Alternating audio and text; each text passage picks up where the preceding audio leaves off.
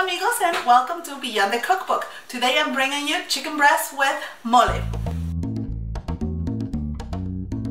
Oh yes amigos, today I will be teaching you how to make this delicious sauce we call mole. Only here and Beyond the Cookbook.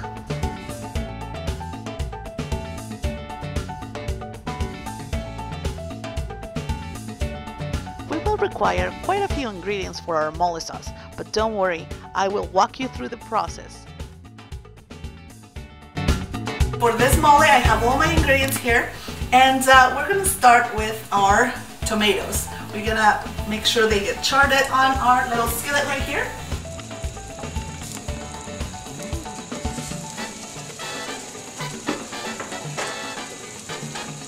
So now we're waiting for the vegetables, for the tomato, onion, and garlic to char. Right now, in the meantime, because I'm waiting for my tomatoes and my onion to be ready and nice and dark, I already started with my broth and I'm cooking my chicken. So I have 2 chicken breasts in there and I added my vegetables. So about 1 liter of broth I will be needing for the sauce. Make sure you don't get rid of it. We will be using it later.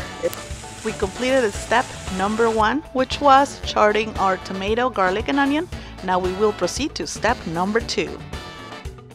Okay, so our tomatoes are nice and charred. They're ready. Our onion, perfectly done. Our broth is going. I actually can turn it off now because it can sit there for a minute. But now we have to work on our chilies. I have 3 kinds of chilies here. You can go as basic as just using one, which is chile ancho. The chile ancho is a little bit thicker and it's not spicy at all.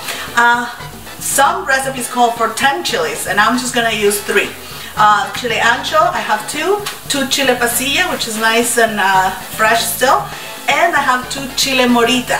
I like the nice little hint of spice that it brings, but it's really mellow, so this mole is not going to be spicy. So I gotta prepare my chilies now.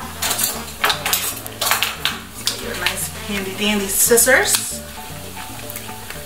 So here, I'll just cut the tips. I'm not going to be needing that. So you might make a little bit of a mess, but it's okay. It's really easy to tidy up. Oh, that exploded.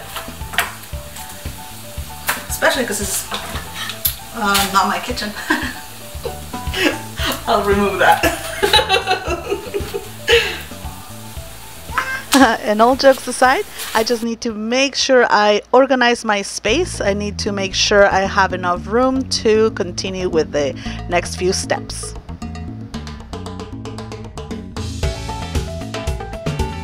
It's very important to remove all the veins and all the seeds inside the chilies, especially if you want a mild mole. If not, you'll get a little extra heat.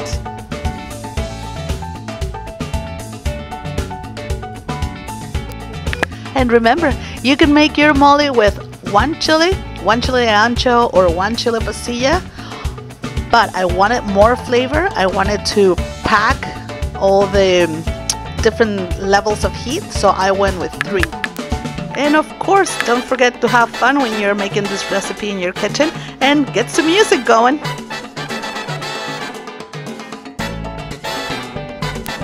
My chilies are ready, so I am ready to fry them now. We will be starting with our chilies. Remember, 2 ancho, 2 pasilla, and 2 morita.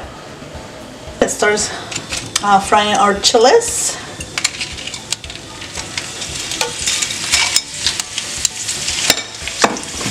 This process is quite quick, so you will not walk away from this.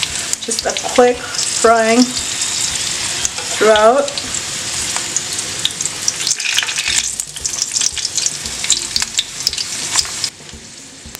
And I wanted to tell you that mole actually means sauce. Yeah, in Nahuatl. So it's a traditional Mexican sauce. You can make a simple mole with about 10 ingredients, or you can go extravagant and add about 30 ingredients, which in Oaxaca, I believe they add many more. For this particular mole, I'm using 15 ingredients.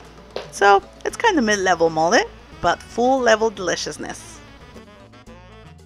Now I'm just giving a quick fry to all my nuts and dry ingredients, as well as my crackers.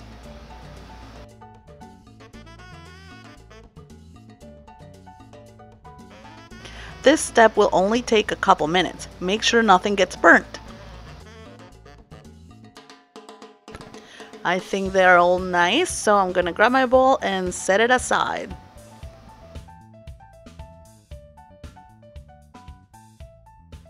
Oh yes, amigos, let's have some fun here. So now we get our tomatoes, we get our onion and our garlic. I'm getting my broth set aside. Now I gotta get all the liquid that I'm gonna be using for my blend.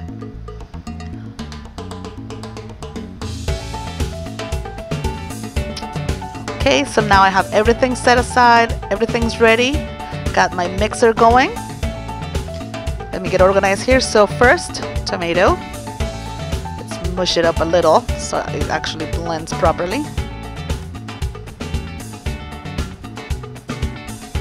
Got my onion and garlic. My mix of nuts and crackers.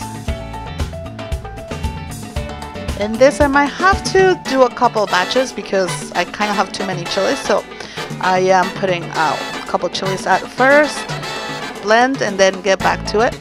And I will be using my broth.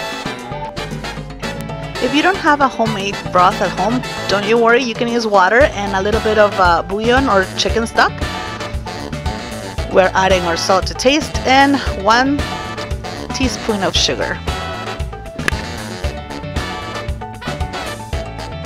We have to blend our ingredients until we have a very smooth sauce.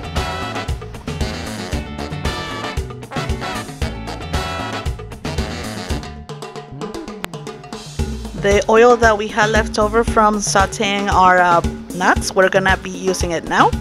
And you'll need a strainer. It depends on how thick you like your sauce.